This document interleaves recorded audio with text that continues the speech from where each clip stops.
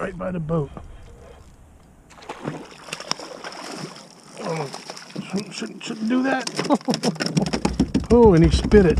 And he, oh, beautiful trout. Good eating size. Okay, first thing we're going to do, we're going to prep all of our fish for cooking. So I got some fresh speckled trout and some fresh redfish, just caught yesterday, right here. So in my other videos, I got how to fillet speckled trout. I got videos of how to fillet redfish. So if you're curious, take a look at them. Speckled trout, redfish, any kind of fish actually works great for making fish tacos.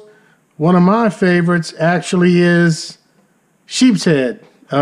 Just something about the meat. It's a little firmer, little coarser texture. Really makes an excellent taco. So when I'm making fish tacos, I like to slice it lengthways, and that's the way I usually fry my fish. And then I'll take and dice it up into little cubes.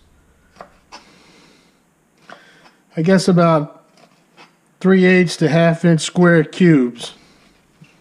You know, as close as possible. So I'll prep all my fish the same way.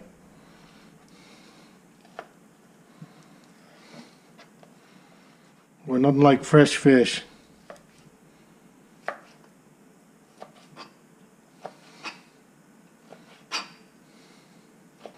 So like I said, to prep my fish, I like to dice it up in about little 3/8 to 1/2 inch cubes. And what I'm going to do is I'm going to pan saute this, panay it, however you want to call it, in a little oil in a skillet. And the only thing I put on it is seasonal. And the next thing I'm going to do is prep my redfish. So when I clean them, I make sure they're boneless fillets, and I take out all the red meat I can.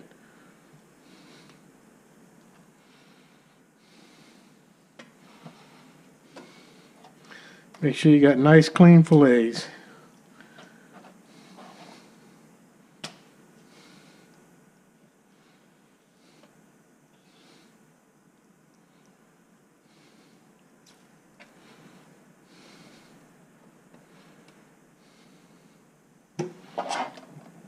And we'll do the same thing with these. Nice small cubes. And there's my redfish all chopped.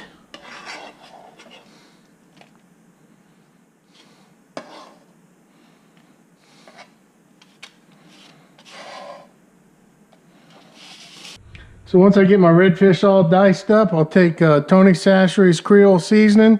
You can use seasonal or any type of seasoning you like, and I'll give all the fish a pretty liberal coating of the seasonal or Tony Chachere's. Whatever type of seafood seasoning you like. You know, as much or as mild as you like it.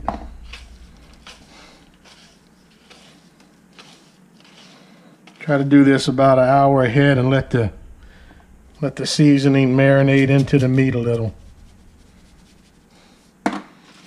Don't worry about getting too much on. After all, we are making tacos, so a little spice is nice. All right, the next step is to make you a salsa or pico de gallo, whatever you want to call it. You can use any ingredients you like. This is one that I happen to like a lot. I'll use about 4 toes of garlic, 2 Roma tomatoes, 1 small yellow onion, and a lemon for the lemon juice, salt, black pepper, and Creole seasoning once again. So I'll dice all this stuff fine, and I usually like to do this a day ahead. The more it marinates, the better it tastes. As you can see, everything's marinated overnight, released a lot of liquid. So this is garlic, onions, tomatoes, and in this one I have salt, black pepper, Creole seasoning, and I have the juice of 1 lemon and 1 lime. I like the juice of both. If you have cilantro, jalapenos, crystal hot sauce, Tabasco sauce, whatever you like, just make a type of salsa pico de gallo you'll like. This happens to be what me and my son like best, and that's how we eat our tacos. And like I said, this is better to marinate overnight or even longer in the refrigerator, and it'll last to about a week or more.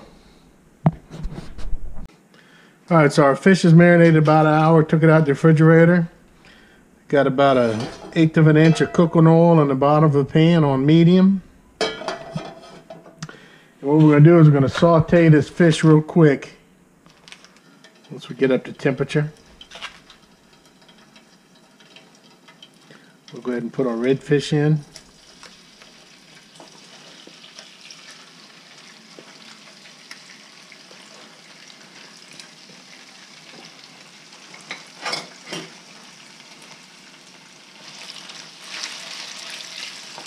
And we're going to give this all a quick saute. Not too, we don't want it to cook to where it flakes apart. We want it to hold its cube shape. So this will probably take about 2 to 3 minutes each side.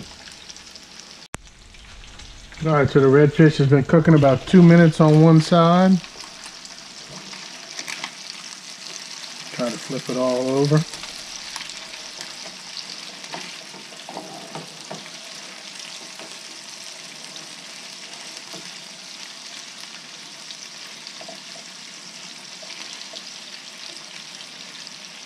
Saute on the other side.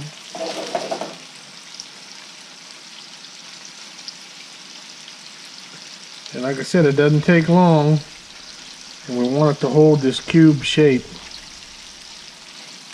So it should be about done. You can see it's starting to flake apart. Take one of the bigger cubes and break it open, and if it's opaque white all the way through it, it's done. So we'll try to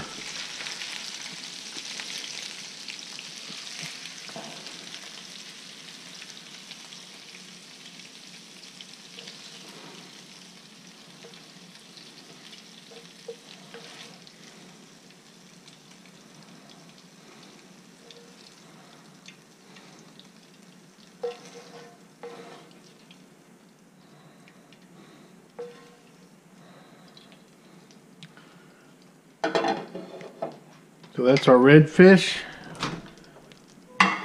and our speckled trout will cook just as quick. I'll go ahead and turn my fire off now. Try to get some of the cooking oil out of the fish. Took our fish out the pan, we washed it real quick, and we'll start over for frying the shells with some fresh oil. So we'll go about, maybe 1/4 inch of cooking oil in the bottom. And we'll go a little lower on the heat this time.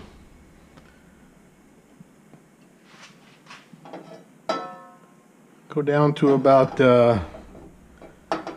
1/3 burner, and we'll let the cooking oil heat up. Thing we're going to do is fry the tortilla shells. So we got our oil hot enough for cooking them. And I like to use either white or yellow corn tortillas. Drop them in the oil. They're going to puff up between the two layers. You want to poke a few holes through them with the corner of your tongs.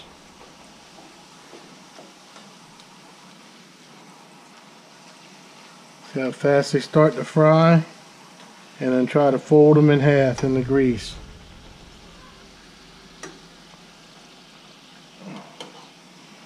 Start to get that taco shape.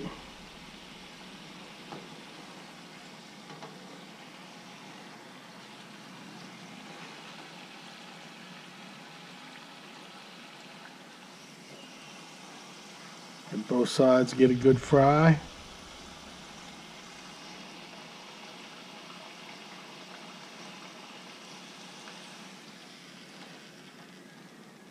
Then I get these little taco serving trays at the dollar store. Makes it handy to hold the shells while they cool and to serve. So that might be a little warm. Flip it over. So you don't want it to become a big expanded pillow. That's why you poke it. And then before it gets too hard and too crispy, you want to fold it.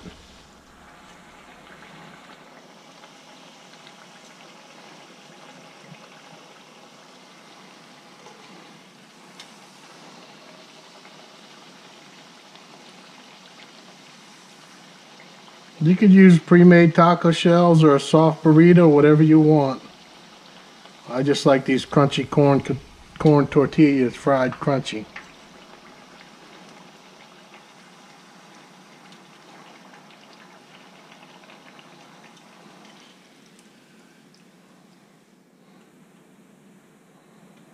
So that's all it takes for the shells. Alright, so let's assemble a few tortillas here. So I can put a little bit of fish. See, that's why I like the big cubes.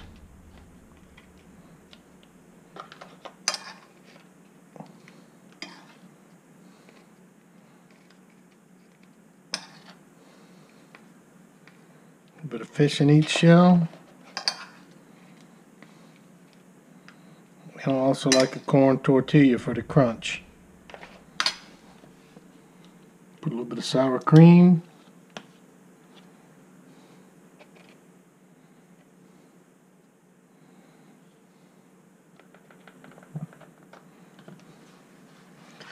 And a little bit of salsa in each one.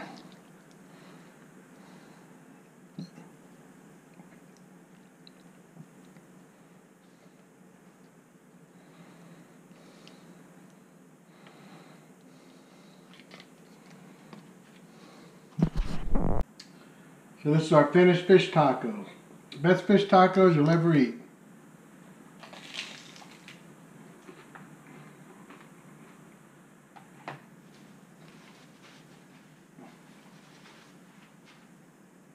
Very good.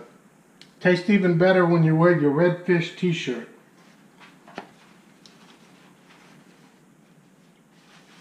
So, till the next video, get out there, catch them and cook them.